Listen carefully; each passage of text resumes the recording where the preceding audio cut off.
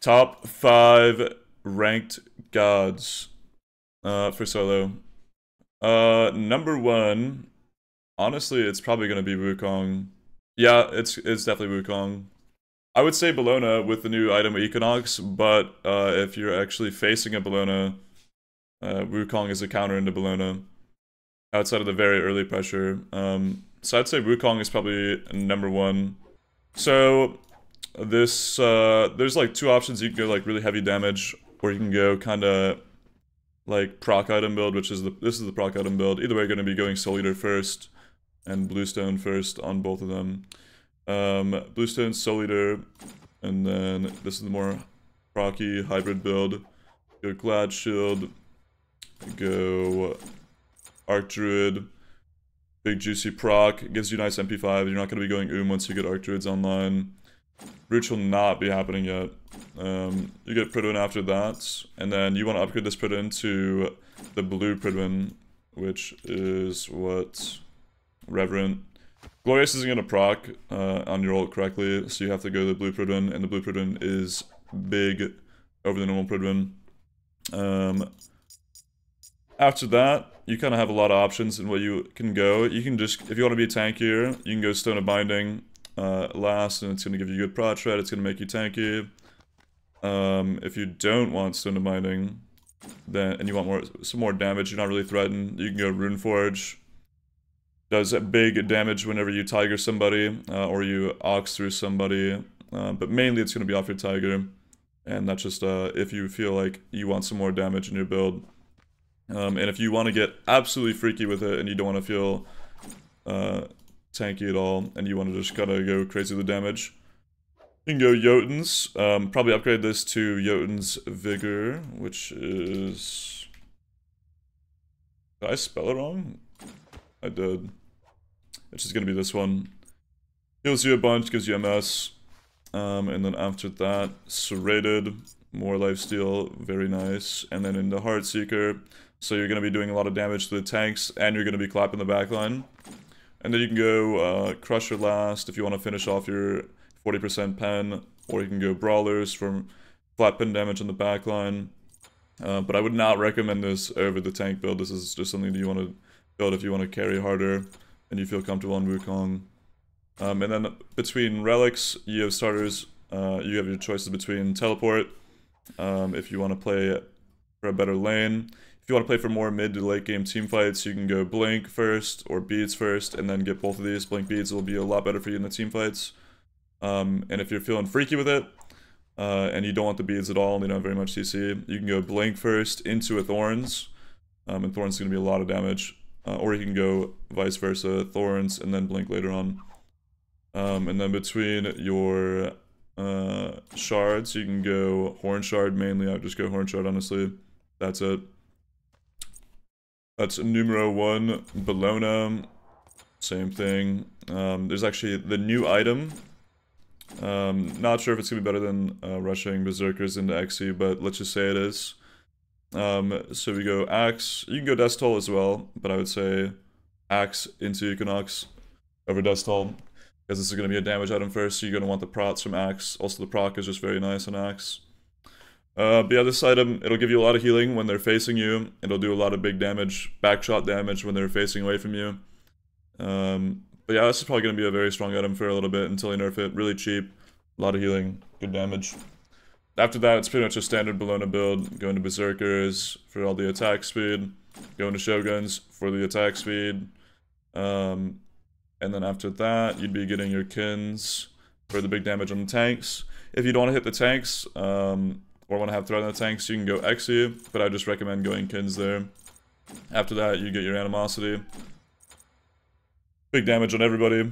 And then later on in your build, you could go a Mantle. So we'll do this real quick. Boom, boom, boom, boom. You could go a Mantle last, or you can go a Spare Robe. I'd probably just always recommend Mantle last. And then if you don't want the prots at all and you just want to be tankier, you can go an Xe last and get absolutely crazy with it. But I just recommend, you know, going the build I stated. With her, it's the same thing. You can go Teleport on her. You're gonna go Teleport on her first, actually, every time. There's nothing else that you really need on her. Rarely would you want beads on Bellona, but you could go beads. You can go blink on her as well, or you can go thorns. They're all good options. Just depends on what your situation is in the game, and you're always gonna go golden shard on her because horn shard, wing shard, they're just not better than gold shard for her. Helps her clear a lot more. After that, I would say it's Odin. 100%. This guy is still very strong. You could even say that he's stronger than Wukong or Bellona right now. These are pretty like interchangeable, to be honest, at different stages in the game. But I would say Odin third. On Odin, you can go Axe or Bluestone.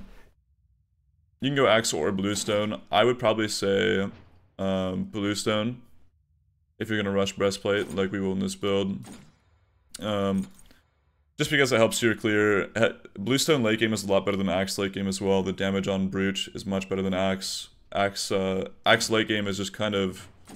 It's kind of been nerfed for a long time. They haven't touched it for some reason. They hate the item. I don't know. The tier 1 is like... Anyways, getting off topic. Bluestone into breastplate. You're gonna have a lot of good MP5. Max your 3. Just a little side note, max your 3. After breastplate, get a mystical mail. Mystical mail still hasn't been nerfed. Really strong item. You're just really annoying when you're next to people with your 2. They can't do anything about it. Makes your once you get this item in lane, your trade's gonna be a lot bigger, a lot better.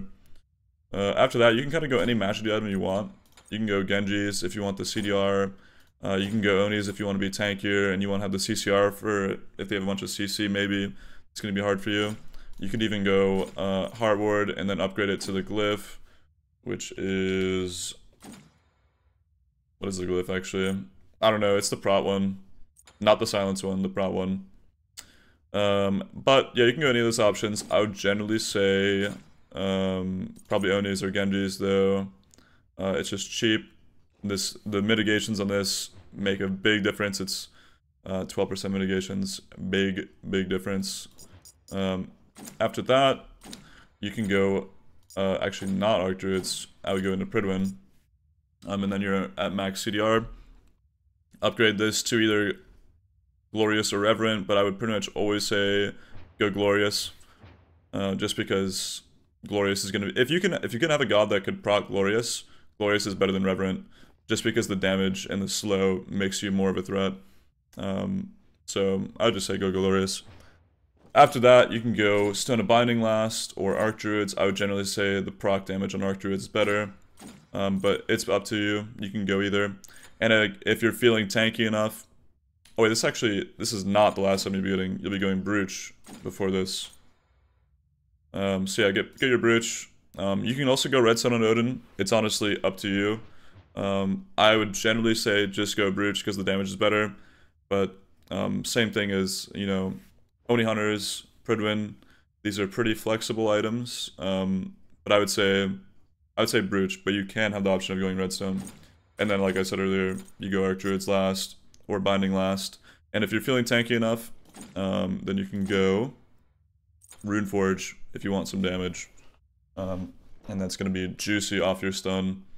Also, side point, upgrading your breastplate to Breastplate of Vigilance, I think it's called. Determination, my bad. This one is also very good to get. Probably after your Mystical Mail is when you'd usually want to upgrade it. But yeah, Breastplate of Determination is still a very good glyph to get. After that, your relics would pretty much always be Teleport into pretty much always Blink, because you want the Blink to get on people with your cage. If you don't want the Blink and you want to get freaky with it, then go Thorns. Thorns is it's a lot of damage, but I pretty much always say go Blink. But just keep in mind, Thorns is very good right now. And then I pretty much always go Horn Shard on Odin. But if you're Golden Shard pilled, then Golden Shard is also fine on him. But Horn Shard is generally what I would recommend to go. After Odin, I would say Achilles is probably better than Surtr, especially because Achilles is a good matchup into Surtr. I go more aggressive build on Achilles, as I think you should on Achilles, because of his passive, the armor stance. Axe, into Jotuns. The second you get the money to upgrade Jotuns into Jotun's Vigor, you want to do that. That's the whole point of rushing this Jotuns, is that you're going to full heal off the wave whenever you get low. So just make sure that whenever you're playing this lane, wait until you get around that 60% HP threshold, and then have your abilities up for that, and then press your 2 and full heal off the wave. But make sure you upgrade that as soon as possible. Then Glad Shield into a Genji's. You can go Onis here as well, but I would pretty much always go Genji's. After that, you would go into Arc Druids. Now you're going to be capped on CDR. You're going to be pretty tanky.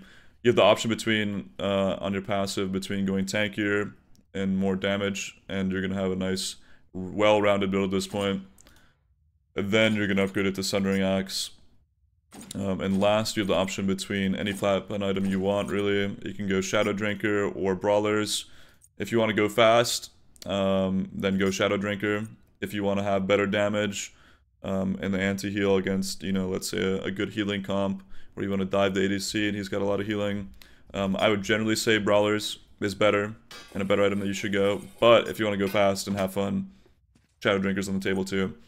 And if you don't want to have that more of a flat pen damagey build, then I would say you should go into Onius here, and then you should go into a Mantle last. And this is the build that I would recommend going if you're not really confident on going more of a damage carry focus build. Just go into the Onius into the Mantle. But if you want to go more damage carry, go the build like I just said. Shadow Drinker or Brawlers, Genji's last, or Genji's, and then these two last. And then on Achilles, pretty much always TP on him, and pretty much always blink on him. Blink is really, really important for him to get on people. Obviously still, Thorns is very good, but I'd pretty much always take this in almost every game. On him, you have the choice between Golden Shard or Horn Shard, same as Odin. I would generally go Golden Shard, just because it helps your clear immensely on Achilles, especially when you have Axe, you need the help with clear. So I'd pretty much always go Golden Shard on him.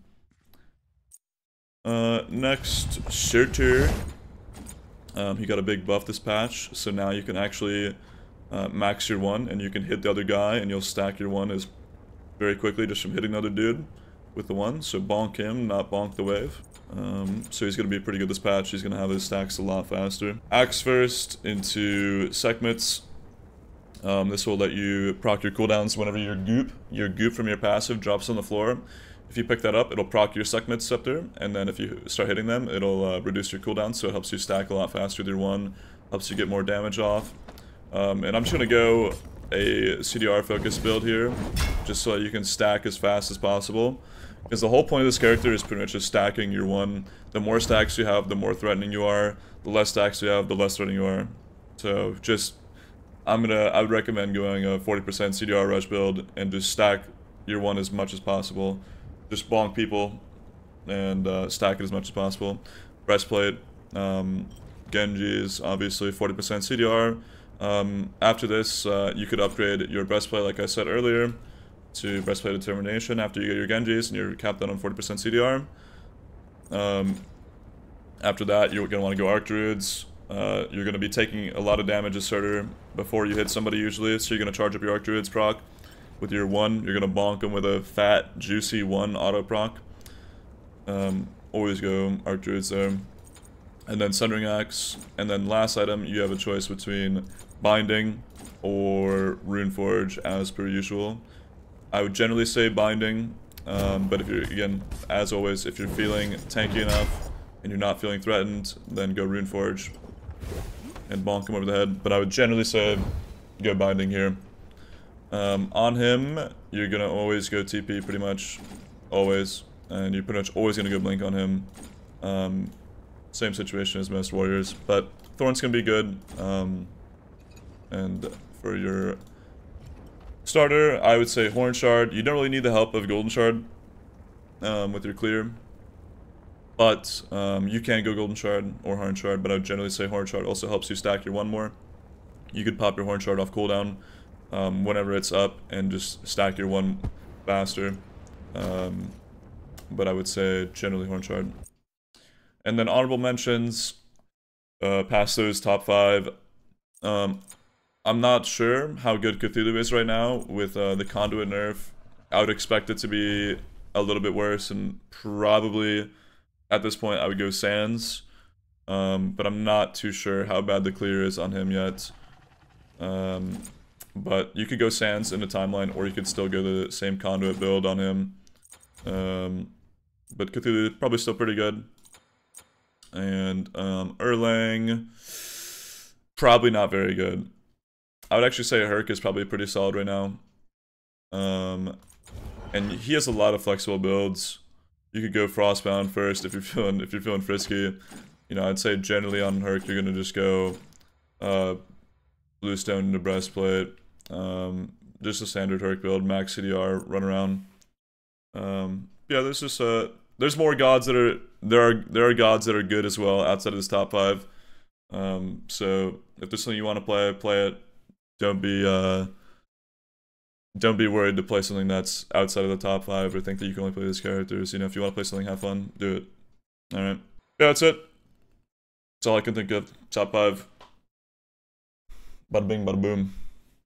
Oh yeah. I forgot, but I was gonna say that you could, if you're gonna go this Jotun's build on Achilles, then I would generally recommend you starting out in Armor Stance. Armor Stance is gonna be... If you go Axiotans and you start out in damage stance as Achilles, you're gonna be very squishy. It's gonna be very sketchy. I would generally say go armor stance because you're already overstatting them in power. Go the armor stance with this Jotun's tier 1 start, and you'll be very tanky with a lot of damage. So only go in damage stance if you're really comfortable. Pretty much always start in armor stance. Okay, boom. Boys, now it's gamer time.